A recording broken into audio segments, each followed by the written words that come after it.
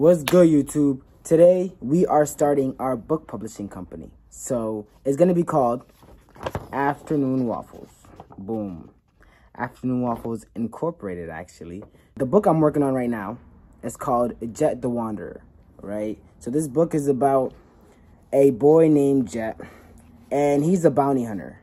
But he's a bounty hunter that everybody actually loves, and he finds that burdensome for some reason. This is the world map right here. It's called Sarabia, and it's not factions, I call them countries. So it has 3 countries: the Chio dynasty up here, Arcadia, and Camelot. Yes, the same Camelot as King Arthur. And King Arthur is actually the king as of in the story. So back here, I just wanted to sketch myself a whole entire detailed family tree for Arcadia, and this is Camelot, and on the other side is the Chio dynasty. This is how I lay out my story. I have 4 arcs, 4 seasons. People love the longevity of an anime or manga, but me, that's not me. Personally, you have to get to all the good parts. So the good parts is keeping it short, making it very informational and educational and fun. So boom, this is how I line it up. And this right here is the plots. Well, this is how I want it to look. These are not panels. These are not panels, chat. These are actually just me sketching out the plot points. If you go from left to right, you can see that as the A plot is happening, there's a B plot and a C plot happening. So the viewers are always engaged and always wondering what's happening next. Let me show you all the characters that Jet will come across in the whole entire storyline. And look, this is the map, right? Jet lives in Camelot. So the whole story starts in Camelot, but he's going to explore this whole entire continent. Instead of a soft magic system, I lean towards a hard magic system because I really like when stories are explained to me, through show, not tell. But I really enjoy just always thinking about stuff, even if the show doesn't tell me. So this world works on soul weapons. Naturally. All right, so this is how the world works. Everybody in this whole entire continent, actually the whole entire world, is born with a natural ability. They can learn to use it or learn not to use it, but they still have it regardless if it's small or not. People might say it's like quirks, but it's not. It's not really quirks, because in My Hero Academia, the quirks, not everybody has quirks. Some people are quirkless. But in this world, everybody has an individual power that they can fester up. Basically, in this universe, when you become of age, like 7, when you know what's happening in the world, you can slowly discover your powers, or even younger than that, because your parents can tell you. But your powers is whatever you enjoy, whatever you love. Say, for example, somebody just happens to love snails. I don't know why, but eventually, over time, they will get an attribute of a snail, but it depends on how they use it. The whole entire story, this whole entire world is based off of my life and how I experience the world and how I see things. I'm probably going to do little Stan Lee cameos for myself, be in the manga or the anime, just put myself in there because why not? First, we have Victor. Victor's ability is, okay, so in my life, okay, I have to explain it to you. Me as a person growing up, there was a lot of black magic and voodoo in my life. So this character right here just is basically a demonic person. Well, the embodiment of a demonic person, the embodiment of evil, really. He comes from right here, Exile Isle. So basically, everybody from Exile Isle are people that were too powerful, too evil, or whatever, or just exiled in general from their natural country, and they were put right here. He has the power to speak to jinns. The thing about voodoo is it's a 2-way street. And most of the time, no, a lot of the time, the jinn is controlling you. You're not controlling the jinn. So all these curse marks and all these little scrolls that he has are literally just pocket jinns where he can call them. But in exchange, he sacrificed his life. So basically, he doesn't even own his own body, really. We finally come across Jet and his best friend, Gecko. All right, so Jet and Gecko are both best friends, both in the same guild. Well, it's a guild only because, so basically I do not know the difference between clans, guilds, and stuff like that. So basically the Demonic Lotus is an organization that helps stop people with soul weapons. Well, let me explain soul weapons to you guys. The real story starts off with Luther and Simon, the king of Camelot, King Arthur's dad, King Simon, and Luther, the prodigy of the Chio dynasty. Camelot and the Chio dynasty have been fighting for eras actually, to the point where you can see right here, this little split right here was made by Simon and Luther during the last 4 or 5 wars. Nah, it was just one war ago.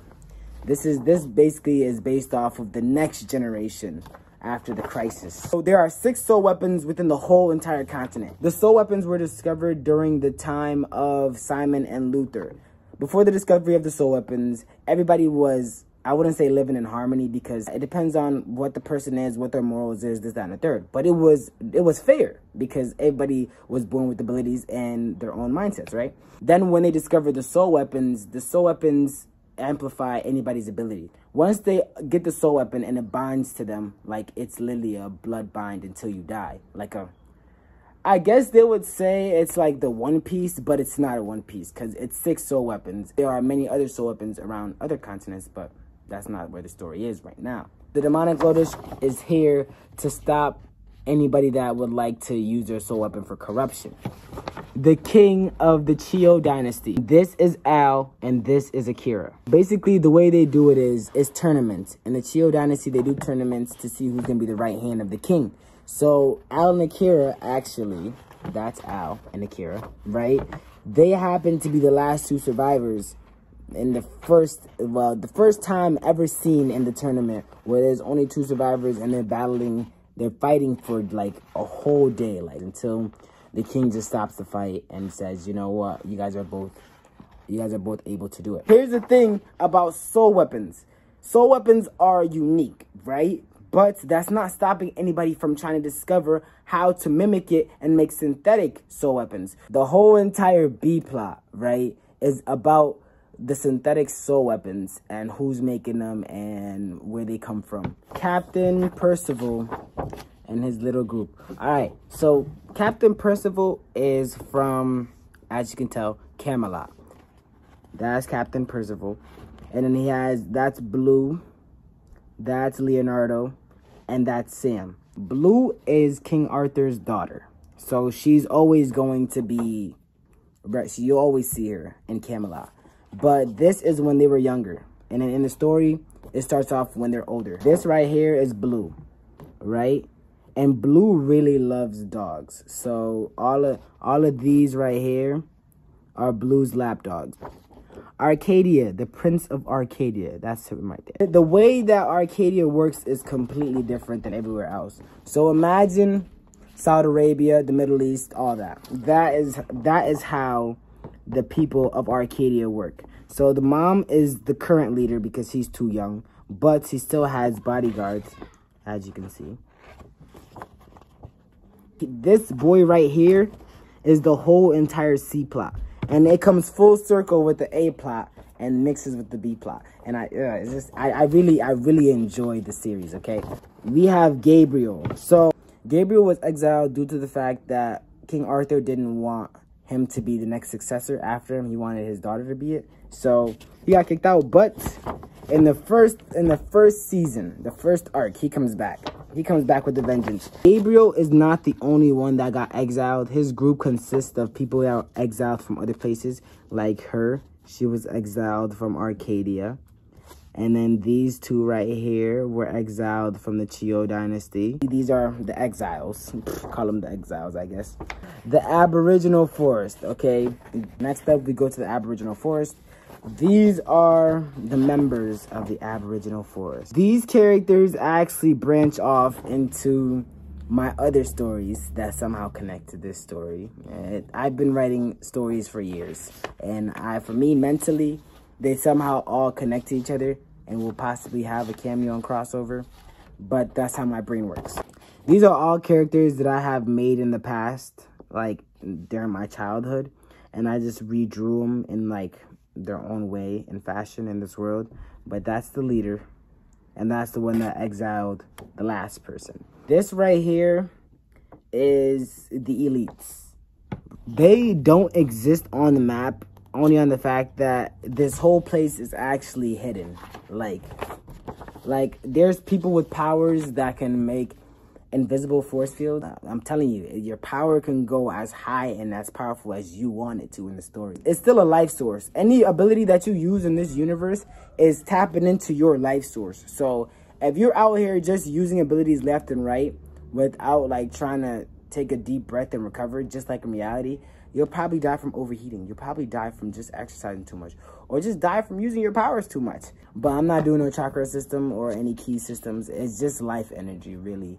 It's like us in this real world. We don't have no key or anything. So, okay, the reason why I'm not adding any chakra, key, or anything, and life energy is completely different, is because I want to feel as if there was real power scaling, I want them to use my manga or anime to actually like show real power scaling. Because I'm be honest, power scaling in different universes never made sense to me, because you have to bring one character from one universe and then put them in a universe where they can both equally and fairly fight. But it's a fight, so it doesn't make sense. But if we use life energy, just us human beings, we'll be able to actually calculate how strong a person is in my manga. I don't know. I probably just overthought all that. I don't know. I don't care. But if you really want your artwork and your like masterpieces to go out there and be published without having to go through the hassles, just join Afternoon Waffles. We'll make sure that your stuff is out there being read, being looked at. I really would like to compete with companies like DC Comics, Marvel's, Shonen Jump. Like, I want Afternoon Waffles to be competing with the big companies, because I feel as if the big companies are not giving anybody a chance to bring in new mangas or comics or anything. It's always going to be based off of what's trending and nostalgia in the past, like nothing new. I want to bring some new energy to the reading world, because I really enjoy reading, and I really want people to read more. So I want to make a really interesting comic series. I hope you guys really enjoyed my series, my graphic novel, my manga, my comic, whatever you call it. I hope you guys enjoyed it, and I hope you guys will read it when it comes out. If you guys want more content with Afternoon Waffles and stuff like that, or you just want to show your content in Afternoon Waffles, just go to the link down below, join, become a member of the group, and then post whatever you need to post. And as the company grows, you grow with us. So feel free to do whatever you need to do. And y'all already know, as usual, love y'all all. Stay safe.